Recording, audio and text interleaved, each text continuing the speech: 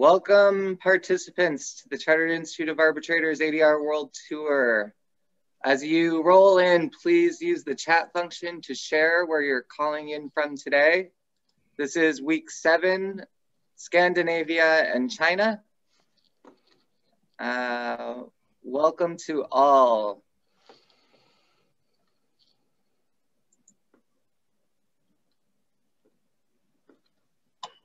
It is 8 a.m. on the East Coast in the US, I believe 9 p.m. in Beijing, and somewhere in the middle in Europe, in Stockholm. Welcome, everybody. Welcome, Jaya from Madison, Wisconsin. All right. Folks are still rolling in. Please feel free to use the chat function. Thank you, Chenwen, to let us know where you're calling in from today. Welcome to the Chartered Institute of Arbitrators ADR World Tour, week 7. We'll get started in just one more minute.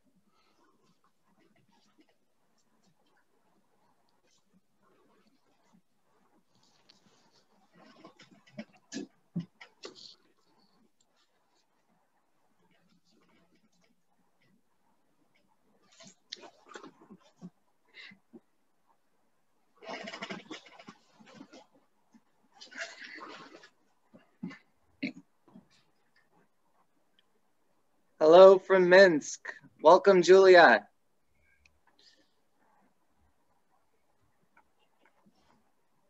All right, I think it's time.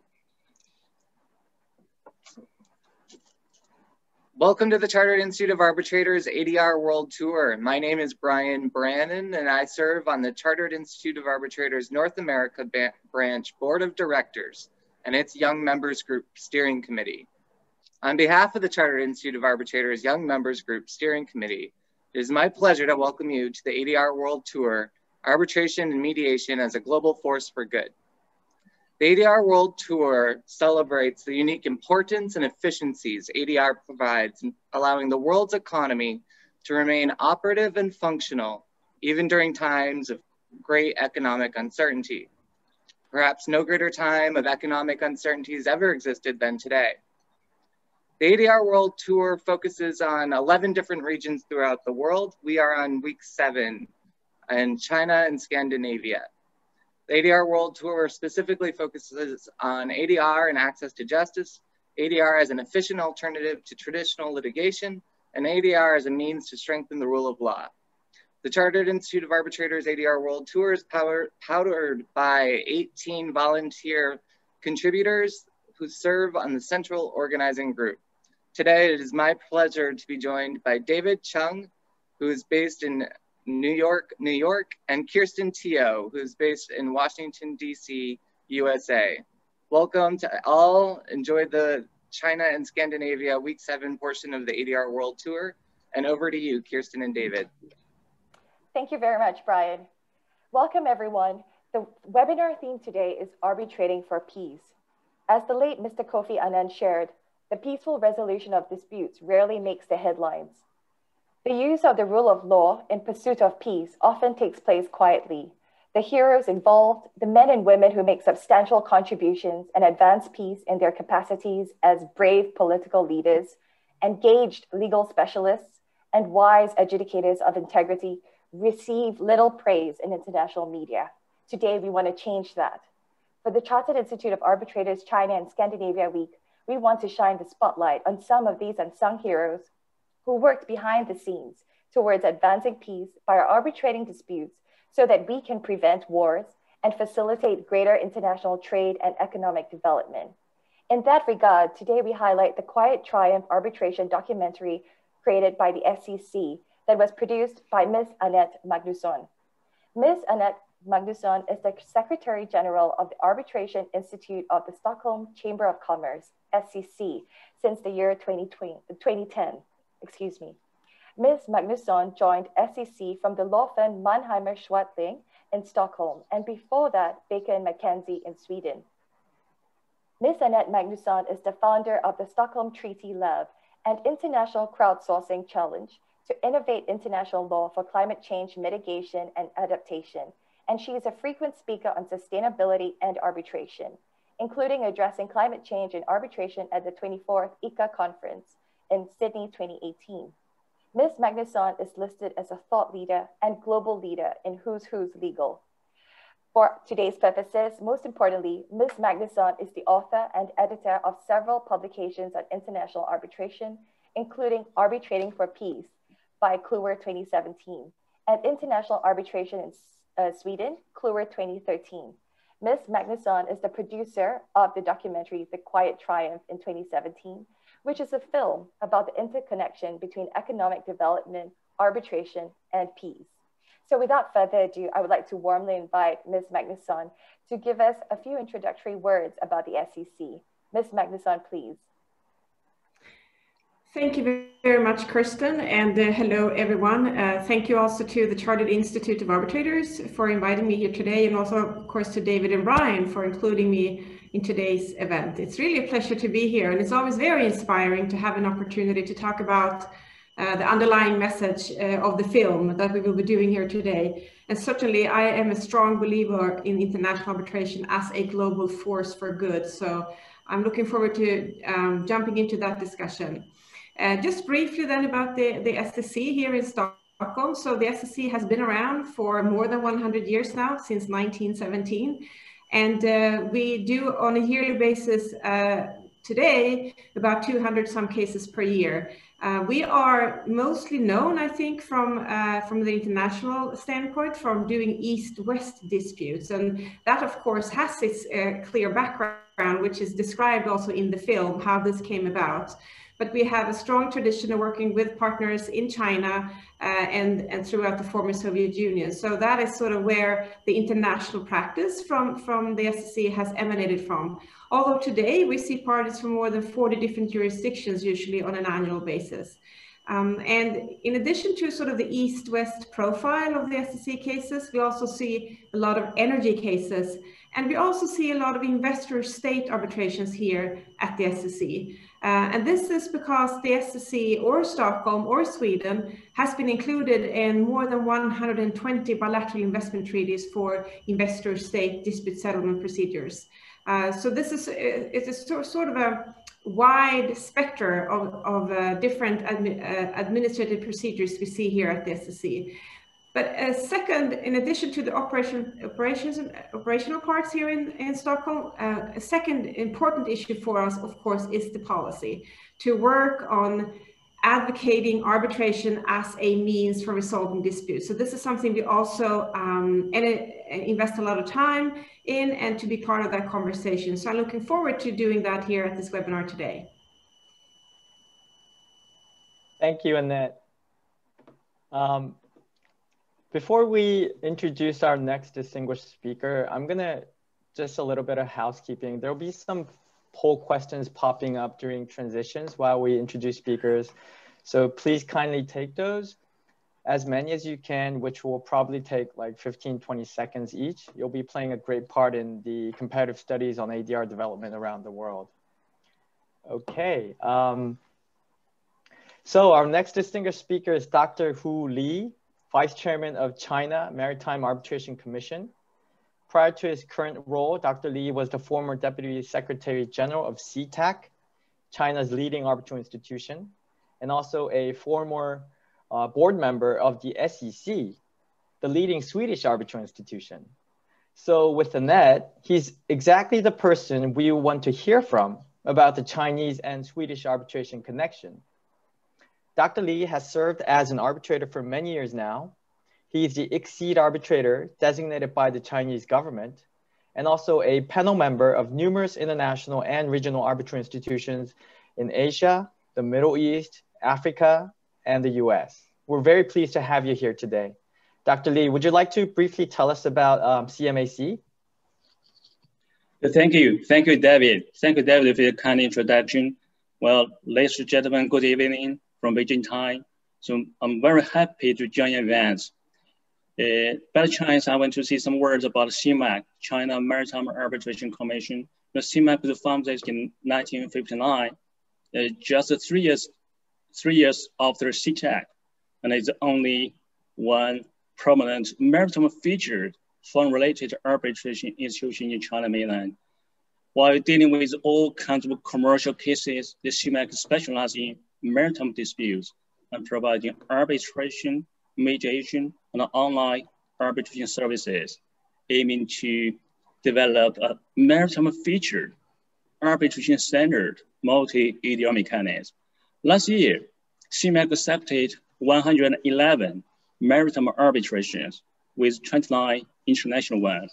The percentage is certified, in which 3 cases parties have chosen English law, Canadian law, and Singapore law as applicable substantive law, respectively. Before 2017, the CMAC operated closely together with CIETAC in terms of administrative and financial connections.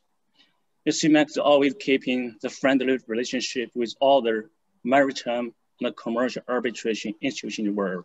So I'm willing to strengthen cooperation with all other international arbitration institutions. Thank you. Thank you very much, Dr. Lee. It is great to hear about CMAC. Maritime arbitration is definitely an exceptional specialist area, and we love to learn more about it in the years ahead. So now it's my pleasure to introduce Dr. Yang Fan. Dr. Yang Fan is the Deputy Director of the ADR Department of CIETAC.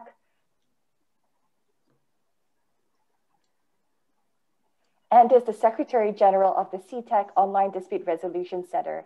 Dr. Yang is also a CIETAC arbitrator and mediator and a member of the Chartered Institute of Arbitrators. Dr. Yang has over 17 years of experience in arbitration. She has arbitrated as sole arbitrator various types of cases. She has administered as case manager nearly 200 international and domestic arbitration matters and has worked with arbitrators from different jurisdictions. Crucially, she has scrutinized over 100 jurisdictional rulings and over 1,500 arbitral awards. She was the chief editor of the periodical Arbitration and Law and is the drafter of the CIETAC Construction Dispute Review Rules. Dr. Yang is qualified to practice law in PRC at New York. She received her LLB and LLM degrees from China Foreign Affairs University in 2000 and 2003, respectively, and received her LLM degree from New York University School of Law in 2011. And most recently, she received her law PhD degree from Tsinghua University School of Law in 2020. Congratulations, Dr. Yang. And I now warmly invite Dr. Yang to share a few words about CIETAC. Dr. Yang, please. Okay, thank you, Kirsten, for a kind introduction. Thank you, CIArb, for organizing this event. I'm very honored to be in the panel for today's webinar with Dr. Lee and Annette, both very good old friends.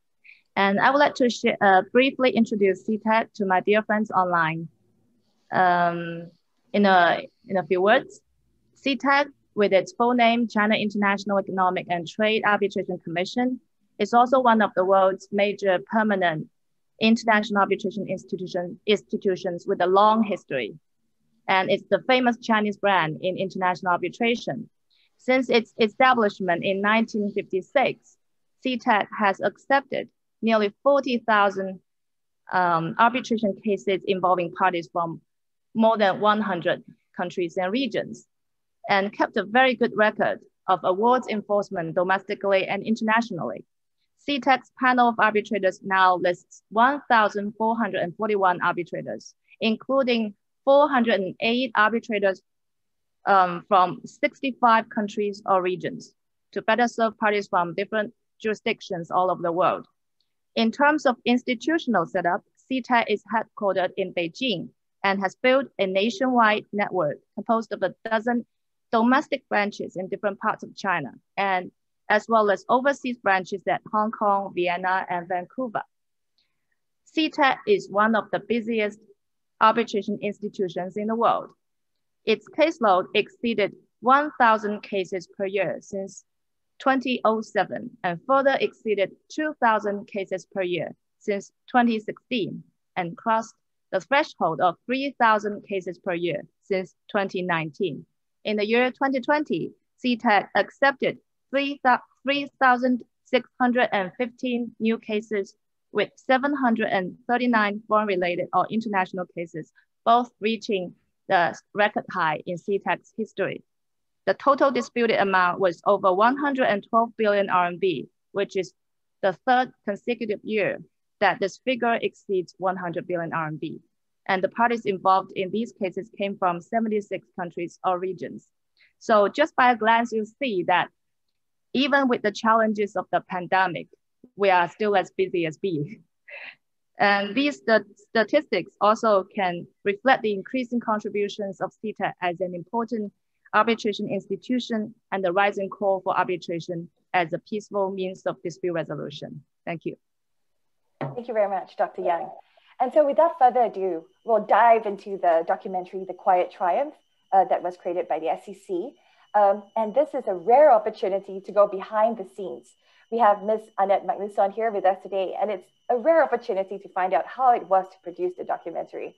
So in this segment on Behind the Scenes, I would like to warmly invite Ms. Magnusson to join me in this discussion.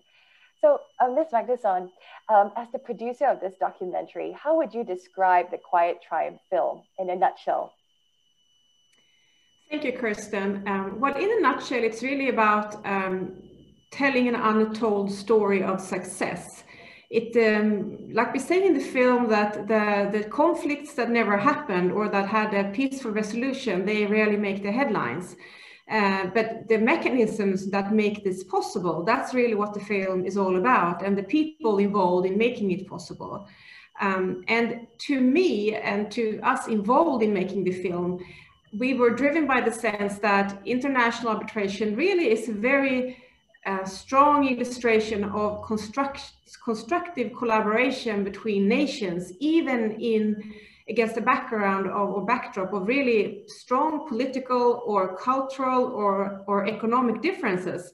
But here was a very strong sense of collaboration and cooperation, dating, if you go back to centuries, but more recently in the last century, if you look at the 1958 New York Convention, if you look at the 1976 ancestral arbitration rules, or even the 1985 ancestral model law on commercial arbitration, these are hugely successful international instruments, even in spite of the fact that many of the countries that agree on these fundamental principles of neutral dispute resolution and fair proceedings were disagreeing on many other areas of, that they were collaborating in, but not here. And I think that really demonstrates the strength of international arbitration. So we wanted to sort of share these unknown stories, and we wanted to inspire, and we wanted to make everyone that saw the film feel like the bricksman building the cathedral, right? So you know the story of the bricksman. So you could either have the view that you are laying bricks and that's what you're doing, or you can have the view that you're building a cathedral. And we wanted everyone that saw the film involved in international arbitration to really leave the movie theater with a sense of, yes, we are building a cathedral. That was sort of the thinking behind the film. Wonderful, thank you, Annette. And what was the inspiration of the planning process towards creating this documentary? It was, surely it's a huge endeavor, and so it probably took some time to plan and produce this. So what was that experience like?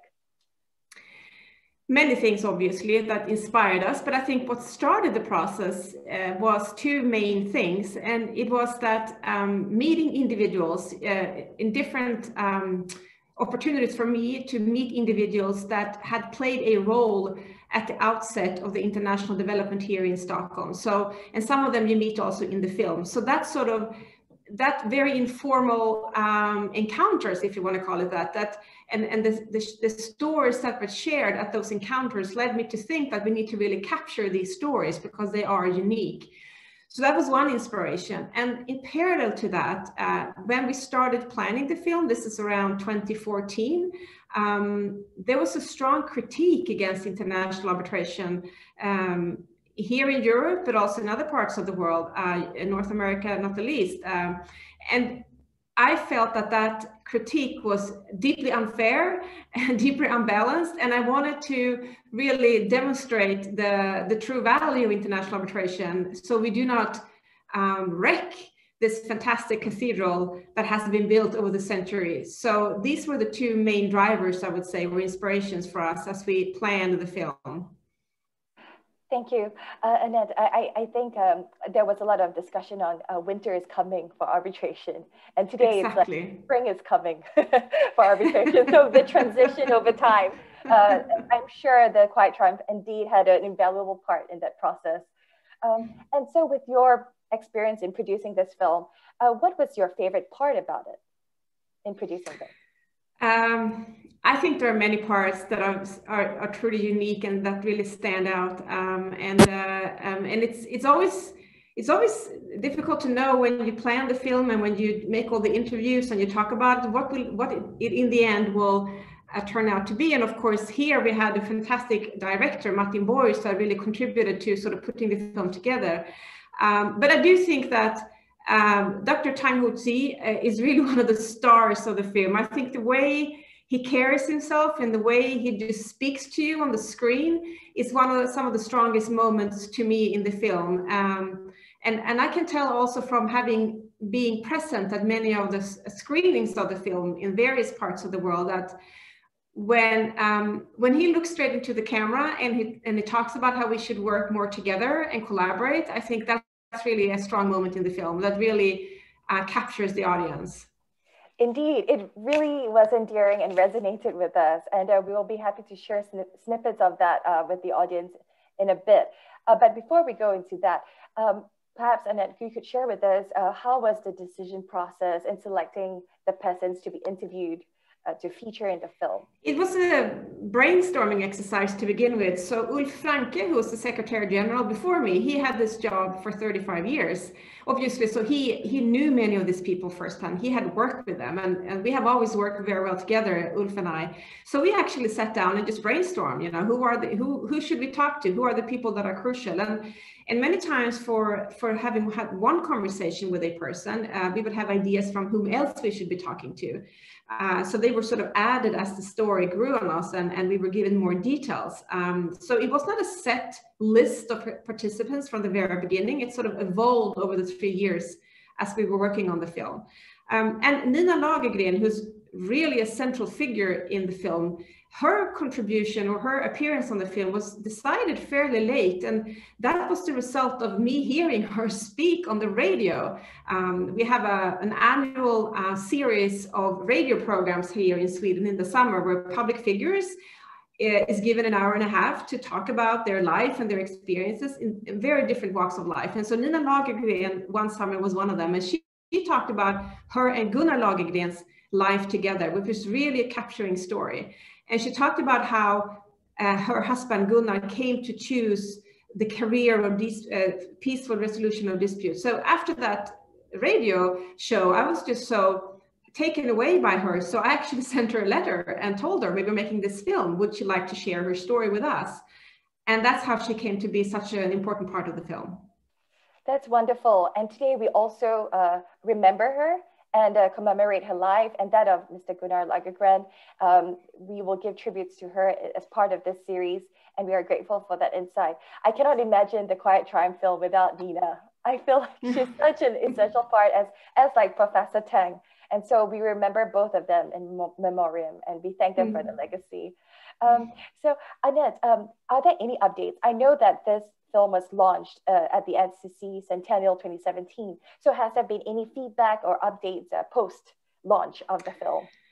Yes, the feedback has been fantastic. And I can be honest and say that when we were making the film, my calendar sort of stopped at the premiere date, right? So in my mind, there was nothing after that because I was so focused on this date in January 2017. So it was like, after that, it was completely white in my calendar. I had not been thinking at all. And what happened was actually quite extraordinary. So we were invited, including by CIETAC, both in Shanghai and Beijing, to do screenings of the film, which was absolutely amazing. And we have been in so many different places in the world and showed the film. In addition to the fact that it's been viewed more than 10,000 times online through where we have posted it. So that's truly, truly amazing. And we also know that it's being used in teaching by all over the world in different universities, teaching public international law or social sciences for that matter, international relations. And so it's really used in a wide variety of contexts, which is really what we had hoped for in terms of sending a strong message. So we still to this day receive messages from people who have seen it and are inspired by it, and we hope that this will continue. Thank you very much, Annette. We do hope to still continue seeing the film. I know it was a roadshow in Asia that brought the film to Asia, and we really look forward to seeing more updates about it. And at this juncture, I understand that Dr. Lee, who also served as a SCC board member, so I'd like to invite Dr. Lee to give his views on why you think international arbitration plays such an important and effective method of amicable dispute settlement. Dr. Lee, please. Thank you, Annette. Okay, thank you, Kirsten. So in my mind, the first is that compared with court litigation, arbitration is an approach of ADR and not so much adversarial. It's arbitrating for peace, as shown by the film. The second, it is a game with the legal and other industry experts as the main players. Lastly, their word can be recognized in force universally with many thanks to the Universal Convention of 1958. Thank you, Kirsten. Thank you very much, Dr. Lee. Dr. Yang, I'd like to ask, what are your views on the Quiet Triumph film from the CIETAC perspective? Dr. Yang, please. Dr. Yang, you're on mute. Thank you. Okay. Can you hear me now? Yes. Thank you. Okay. So this Sentimental documentary of SCC is really a very impressive film, telling the stories of the quiet heroes in the field of international arbitration, such as Judge Gunnar Lagergren from Sweden, Judge Howard Holtzman from USA, Professor Sergei Lebedev from Russia, and Professor Tang Houzhi from China. I really like Annette's interviews, the way she took us with her to walk into the history and to hear the true stories from these witty old heroes who themselves are part of the history. And now arbitration, we know, is very popular as a means of dispute resolution for commercial disputes, and more popular for resolving investment disputes. But we may not know why arbitration was invented in the first place. So this film provides us with a historical angle on how arbitration was born to facilitate peaceful resolution of disputes between nations during trade, so as to avoid war or force. So arbitration was born for peace and peaceful dispute resolution. That was its mission and charm. It's also the faith and goal of arbitrators and arbitration institutions to solve disputes peacefully and boost trade and prosperity for the better future of human beings. So one word to recommend the film: if we don't know where arbitration is from, we will not know where it's going. Thank you. Thank you very much, Dr. Yang. Indeed, wise words. And circling back to Annette, for those who are, in the audience who have not seen the film at this junction, what are 3 key takeaways you would say we would, go away from this film, and with regard to the life stories that are shared of the quiet heroes? Annette, please. Thank you. Well, you have heard us, all 3 of us now, talk about sort of the underlying message of the strong force of international arbitration as a tool for peace and peaceful relations between nations. And I think also adding to that, sort of how the importance of international arbitration for economic development, and the fact that having a strong economic development also contributes to peaceful relations between nations. So I do think that this is an underlying message that we wanted to convey with the film. Personally, I think there are 3 takeaways that stay with me when I talk about the film, and in addition to the sort of the overarching message that I've been talking about.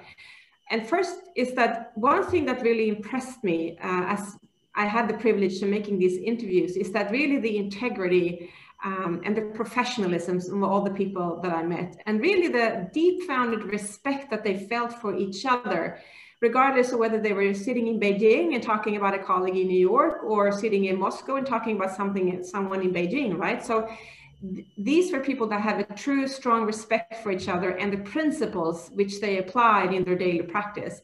And I do think the fact that it tells us that in the end, people are people, right? So we just to give us all an opportunity to meet and to discuss the joint issues and to share our stories. People will be people, and that's really what stays with you, the integrity of these meetings and the deep founded respect that they had for each other. So that would be my first takeaway. And second, the film that, or the story that you see in the film is really not the full story. And by that, I mean that so many times when we have been screening the film, and I would say particularly in China, but also in other places, after the end of the film, people would come up to me and they would share their own personal stories of the events that are being portrayed in the film, or the people that are being portrayed in the film. So someone came up to me and shared the first time she had the privilege to meet Dr. Tang Zi and that meeting, and really, really personal stories. So I think that really sort of expanded the story for me as we were screening the film. So that's the second takeaway. This is not the full story. There are more films to be made out there. So maybe this could be an inspiration for anyone watching this if you want to do the sequel. There's plenty of material still to work from. And my third takeaway is really the inspiration that was given from a screening we did in El Salvador, but I think it's valid for anyone watching the film. It is really the fact that anyone can be a quiet hero. So use it as an inspiration to make your contribution, to make your piece of the world a better and more peaceful place. Thank you so much, Annette, for that inspiring clarion call. Indeed, I think we cannot wait to hear about the other stories, and I think it's on us as well to continue the legacy that these quiet heroes have started for us as a foundation. And I think it's a perfect time, I think, to provide tributes to our unsung heroes, especially Professor Tang Zi and Mr. and Mrs. Gunnar and Nina Lagergren. So at this point, it will be a privilege, and I thank the SEC for giving us the permission to do this. We would be happy to share a trailer of the documentary. And so we welcome everyone to enjoy.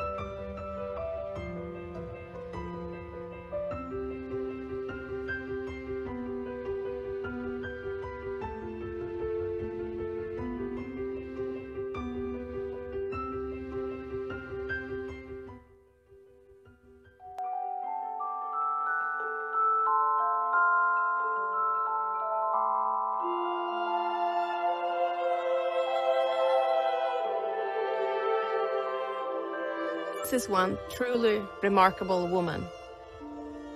Many of us, Nina Lagergren is famous for her endless struggle for her lost brother, Raoul Wallenberg. What might be less known is that her husband, Gunnar Lagergren, was one of the great peacemakers of the 20th century. In Nina's attic outside Stockholm rests a hidden treasure. It's a treasure of hope, values, reason. This is the story of quiet heroes and how their legacy is all around us every day. Let me show you.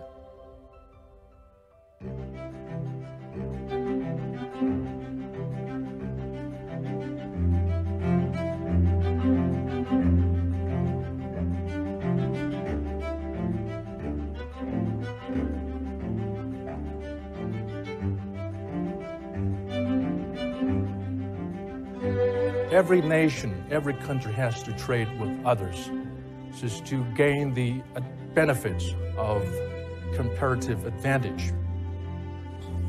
Every businessman I know wants to do business. He does not want to have disputes. Oh, it's been astounding. They need to know if there are disputes, what are their remedies and how to resolve it. Arbitration is the grease that helps the economies flow and brings those benefits around the world.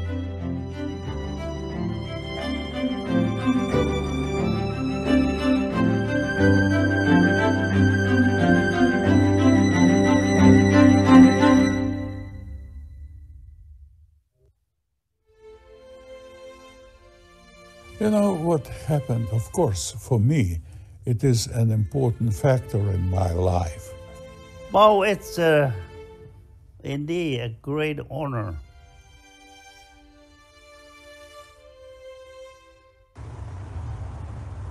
And it was very nice to see the three gentlemen in front of His Majesty the King here in Stockholm. Lebedev, Holzman and Tang have been very important for building the international arbitral community.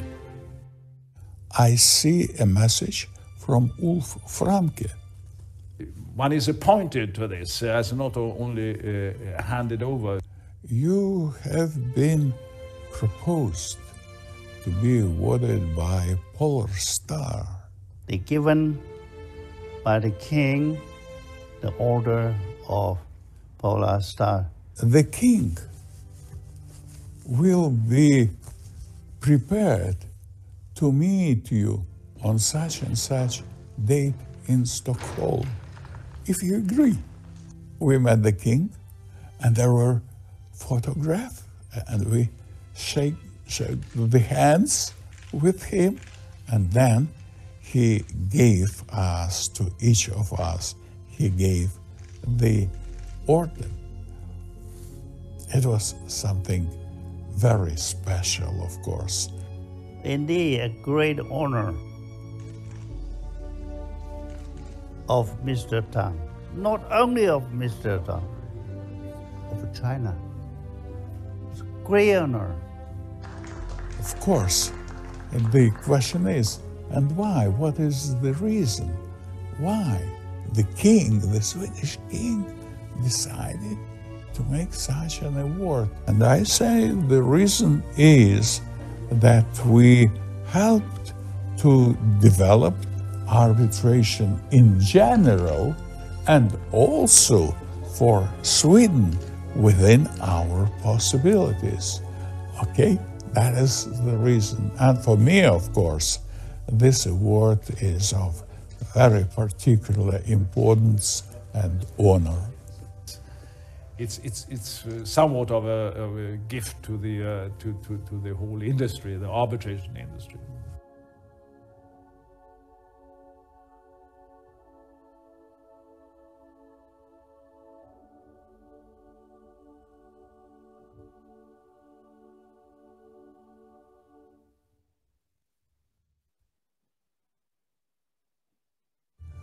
Krig måste undvikas och man måste se till att minimera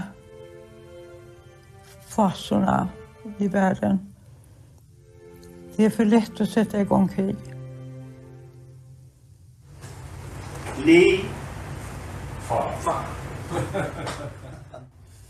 We will be pleased if we can do something more. Keep going on the way now and learn more from each other.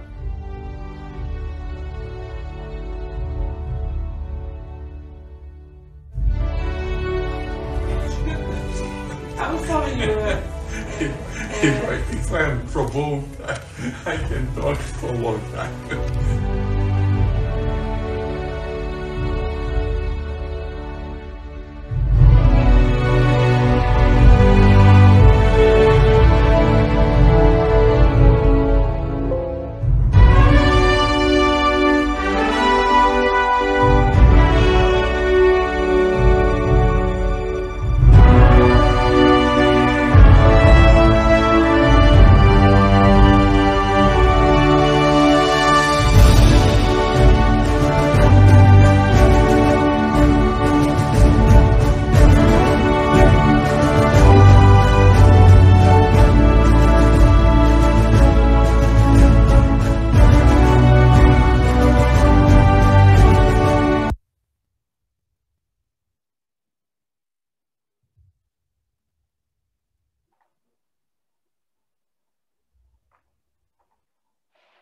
Thank you so much. I hope you enjoyed the trailer and snippets of the documentary, The Quiet Triumph. It is now my pleasure to invite Ms. Magnusson to say a few words about Ms. Nina Lagergren. Ms. Magnusson, please. Thank you very much, Kirsten. To begin, just to say that Nina Lagergren was a very unique person. She spent a very long life. She's well known for her pursuit of the truth about her brother Wallenberg, another Swedish hero during World War II. But she also lived very much in his spirit to make a difference and to inspire others to do the same. And together with her husband, Gunnar Lagergren, she saw the horrors of war firsthand. But she also saw how peaceful resolution of disputes can be achieved, also in very, very dire circumstances. The experiences from Berlin during World War II led Gunnar to devote his career to peaceful resolution of disputes, and Nina followed him along the way. And Nina never seemed to lose hope in the potential of kindness and thoughtful optimism. And she certainly practiced that herself. And when we began producing the film and recording the interviews, she was well into her 90s. But she was an energizing star in front of the camera, as you well can see. And really recollecting her memories that made a difference. We interviewed her 2 years before the actual premiere of the film. And like I said, she was well into her 90s. And when she asked when the film would have its premiere, and we said it would be in January of 2017, she just, gave that little smile and she said, well, I just have to make sure to stay alive until then. And this, of course, she did, and well after that. And she was really a star at the premiere itself. And one thing that was really something that struck with me as we were doing the interviews with her is that she was very generous in inviting us to her home and to sharing her memories with us, and really very proud of the fact that what her husband Gunnar had achieved. So she was very happy to be able to share that story with us, since Gunnar was no longer with us at the time we were doing the interviews. And this warm atmosphere, I think, that she set for our meetings is also something that is very visible in the interviews of the film. And towards the end of the film, as you saw here in the clip, when she says, she's really contemplating, she says it's too easy to start wars. And I think that's really another strong moment in the film. She kind of traces off in her own thoughts, but you can tell there's a lot of things coming to her mind when she says these words. And I think that's really a strong moment that stays with you. And like I said, when we had the premiere of the film in 2017, she was really radiant, and she was really a star of the red carpet, and surrounded by her family, her children, her grandchildren. And many people really expressed after the premiere that they were absolutely in awe of being even in the same room as Nina Lagergren. So she had this really strong charisma and star quality, and really a role model for anyone wanting to devote their life and working towards, in smaller or larger environments, but really to doing the good thing and making a difference for societies to be better, and for people to be better persons. She was really a true inspiration for that, and she really practiced it herself on a daily basis. Thank you so much, Annette. I think we're truly inspired by Nina, and we'll always remember her fondly, and may her legacy live on. And we celebrate her life and that of Mr. Gunnar Lagergren, as well as Professor Tang. So it would be a great opportune time to invite Dr. Lee to say a few words in tribute, in memory of Professor Tang. Dr. Lee, please. Okay. I met Professor Tang once again in the film just now. So before Professor Tang passed away in March of last year, I visited Professor Tang 3 times on behalf of CMAC and CIETAC. Every time, Professor Tang encouraged me to keep going on the way, encouraged me do my best to promote arbitration and mediation, encouraged me to promote CIETAC and CMAC to strengthen cooperation with other international arbitration centers, especially with Stockholm, our friend. Thank you. Thank you so much, Dr. Lee. Indeed, really inspiring. And it's so fortunate that you had that interactions with Professor Tang, experiences that, you know, we do cherish. And I would now like to warmly invite Dr. Yang to also share a few words about Professor Tang. Dr. Yang, please.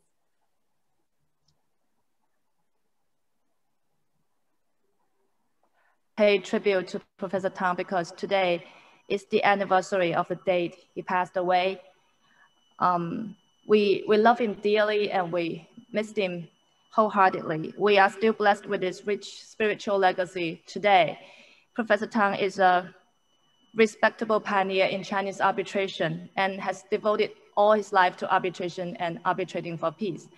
He was the China face in international arbitration community and has made tremendous contributions in building a bridge between Chinese arbitration and international arbitration, and promoted the CIETAC-initiated Oriental experience of combining arbitration with conciliation internationally. I have tons of stories of Professor Tang to share, but I may not have the time today. But what I want to say is he was truly a hero for our young generation of arbitration professionals. And we will carry on his unfinished work and try to accomplish our mission, the mission of our time. Thank you. Thank you very much, Dr. Yang. Indeed, it's now a great privilege to introduce David, my co-host for today, as he takes us through the analysis into the special SEC and CIETAC relationship. David, please. Awesome. Thank you, Kirsten. And thank you, everyone, for your tributes to the quiet heroes. As Kirsten mentioned, I believe that we all hope we not only remember them and thank them, but also do our part in inheriting their legacy and passing them down to our next generation. And before that, I'm going to do another poll. Sorry to interrupt you all. Okay. Yeah, well, just one more thing. I have to admit, every time I watch this video, I'm touched. And I don't think it's just because I'm an arbitration enthusiast, nor because of the grand music. I don't think so. There's something more. I believe we all have this desire deep inside us, longing for peace, and kind of a hunger for these kinds of inspirational stories, which makes me really curious about the unique relationship between China and Sweden, tied by arbitration as a medium. To be honest, I didn't know much until Kirsten passionately introduced to me about this. So for those who are in the same shoes as me, this second round of our discussion will be a great opportunity. Maybe we can start with a little bit of history. Dr. Lee, I heard that there were several major events in the 80s and 90s that contributed to this special bond. What happened back then? And how is arbitration related? Could you tell us about it? Okay, David.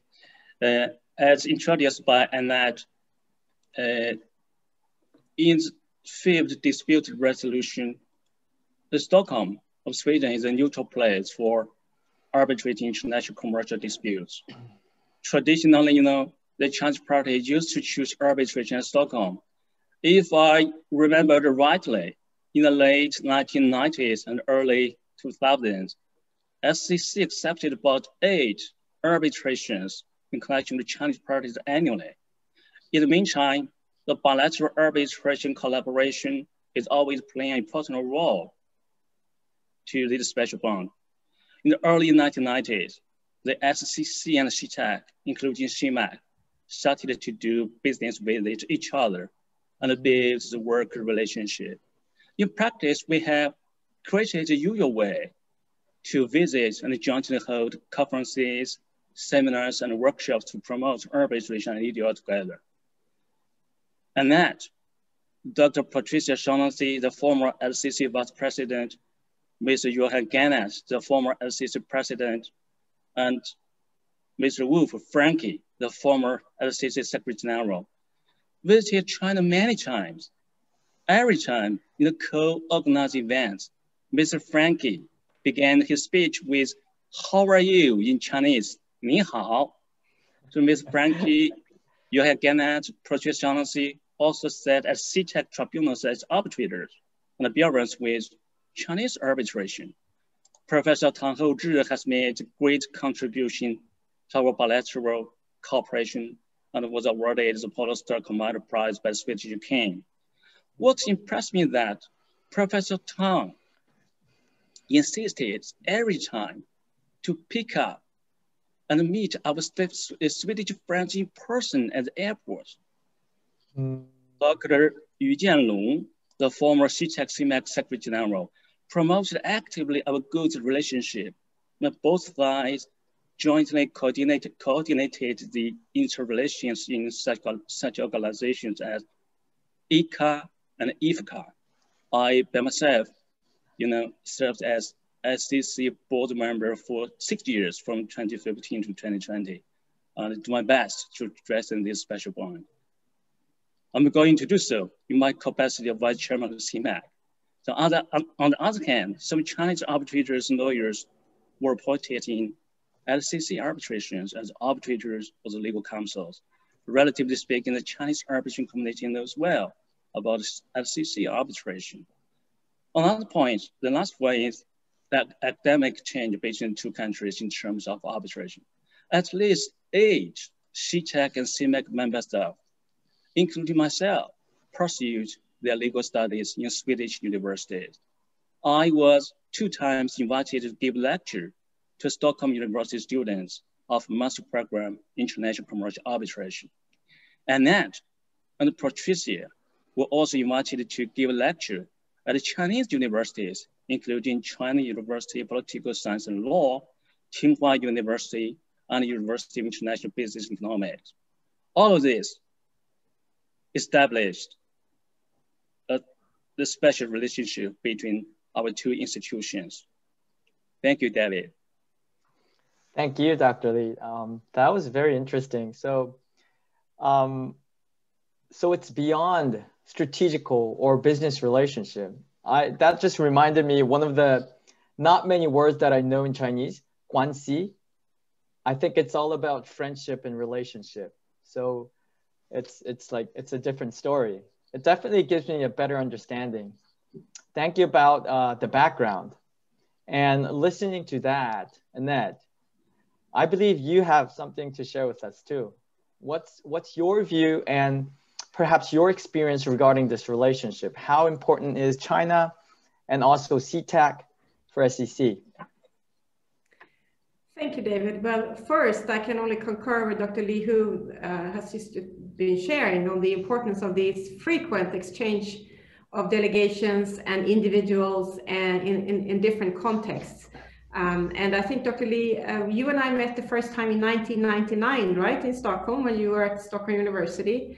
And from this first encounter, I happen to know that Dr. Lee is a great chef.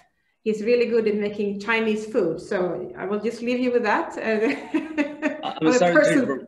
I'm sorry to interrupt you, Annette.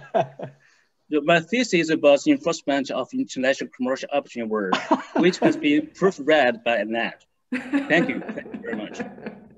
So we go way back. But also, when I started as a Secretary General in 2010, I had been one day on the job, and then day 2, Ulf Franke, who was there to sort of guide me into this new role, Ulf and I went to China. So that was sort of, you can tell from the priorities there that this is important. You know, you arrive as Secretary General, and day 2 you travel to China, because to meet everyone there and to sort of do the rounds in terms of all the different seminars and meeting the different people was really important. So I have spent 10 days then for my first trip to China in this capacity to Beijing and to Shanghai, and met with CIETAC colleagues and other practitioners in the 2 cities, which is really sort of the starting point for my time here as a Secretary General. And of course, since then, it has continued as Dr. Lee described in terms of exchanges of different experiences. And we also had the privilege to have a number of interns here at the SSC, for example, from CIETAC, from Secret Secretariat. This is a practice we have done with over the years, which is really valuable to share the experiences and to learn from one another and to joint sort of practice building, if you like, to have the joint international best practice in terms of administration arbitration cases when we exchange experience, really first-hand experience. And that was really a really great opportunity also for us to learn how things are being done at the CIETAC administration of cases, and really to compare and see how we can improve and so forth and learn from each other. So this has been really valuable. And I cannot underscore how much it matters to have these personal relations. Like I said, people are people, and it's when we meet and when we compare notes and we talk about all the things that are involved, not only with arbitration, but actually being an international professional. That's really when we build things together. So it's been a true privilege, for sure.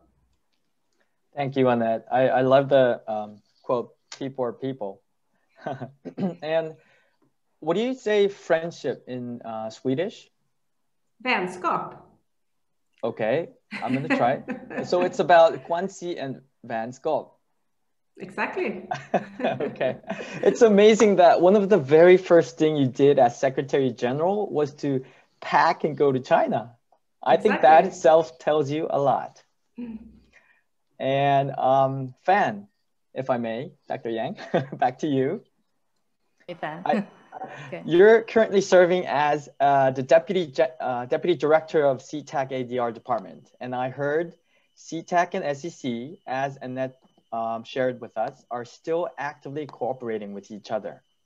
Can you tell us about this ongoing collaboration between the two leading arbitral institutions? Are there any recent projects you can share with us? Okay, thank you. I think Dr. Lee and Annette has already briefed the audience about the long history of collaboration between the two institutions. Yes, based on the very good people-to-people relationship, build a very good institutional relationship. So I may highlight some updates on the cooperation between the two institutions. In the recent 3 years, just call it, in 2019, CIETAC co-hosted the Belt and Road Arbitration Institutions Roundtable Forum with important international arbitration institutions, including SCC, during the China Arbitration Week, and announced the Beijing Joint Declaration of the Belt and Road Arbitration Institutions, agreed by over 40 Chinese 40 Chinese and foreign arbitration institutions. The participating dispute resolution institutions are determined to join efforts to promote cooperation, enhance dialogue, and develop the Belt and Road arbitration mechanism. In 2020, in face of the threat and challenges posed by the COVID-19, we stood together and fought together. CIETAC provided anti-pandemic supplies to 34 dispute resolution institutions, including SCC, and joined upon invitation the joint statement on arbitration and COVID-19 initiated by 13 major international arbitration institutions, including SCC, to facilitate a fair and efficient international dispute resolution. And this year, apart from today's webinar, which is another collaboration between among our institutions, I would happily forecast another important event, the CAI and International Investment Arbitration Summit, will be co-hosted by SCC and CIETAC with other international arbitration institutions on the 26th of this month. So March the 26th, save the day. So investment arbitration, in addition to commercial arbitration, is our new field of cooperation. So in one word, the two institutions have long friendship in the past and have promising cooperation in the future. Thank you. Thank you, Fan. March 26th. You guys all heard that? Right. So it sounds like you definitely have a lot going there. And again, what an interesting relationship. While listening, I felt like this collaboration between CIETAC and SEC, the harmony and accord between the two could be something that we really need, especially in the time like these days. Can I share a picture? Sure, go ahead. Sure. We will. Thank you. This is, here you go. This is me picking up the package from Beijing on masks. Oh, I love this. Wow. So there you go. There you have collaboration in practice. Absolutely. Exactly. Yeah. All right. Thank you for that. And well, thank you for the package. That being said, I think it's a great point to turn to our last topic, the way forward. Kirsten, would you like to take over?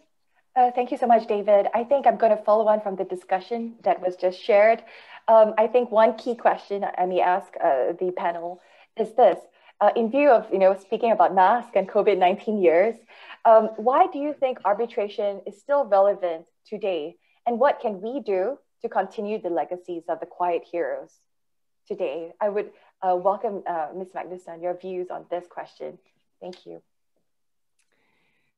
Thank you. I do think that one thing that we all can do is not to lose sight of the bigger picture.